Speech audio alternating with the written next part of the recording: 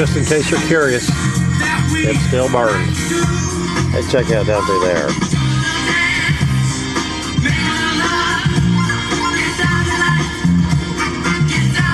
Four of them out there looking for points.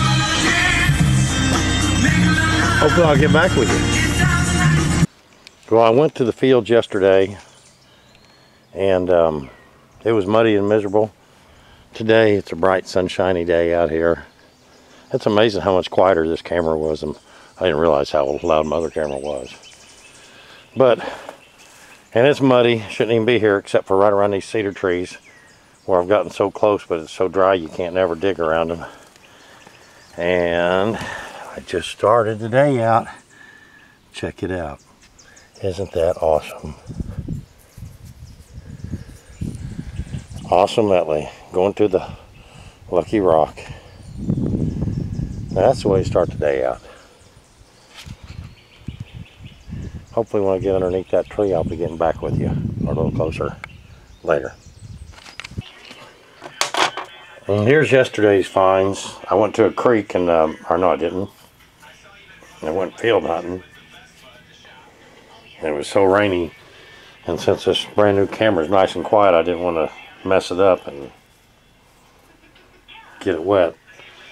Found that one, that one.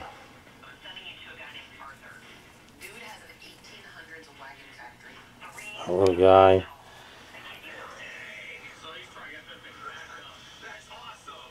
This one here. Then I went to the cucumber today.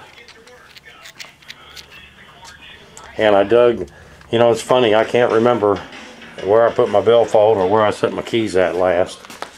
But I can remember every tree where everybody dug and basically what they found around them. But I dug around the cedar tree where Rockhead Gary had dug. Not the other one. Not the other, you know. We won't even mention that. And I found this one here. And Gary's a pretty good digger.